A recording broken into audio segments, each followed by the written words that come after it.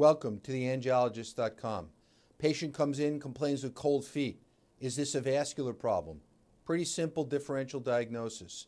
If it's painful coldness of the feet, particularly when the person's in a cold environment, and when you warm the feet, the coldness goes away, that's likely unrelated to peripheral artery disease, particularly if the pulses are intact and the person's walking distance is unlimited. If, on the other hand, the feet are cold, but you don't actually think they feel cold, the patient thinks they feel cold, and they have normal peripheral artery pulses, and they're able to walk any distance, think about peripheral neuropathy as the etiology.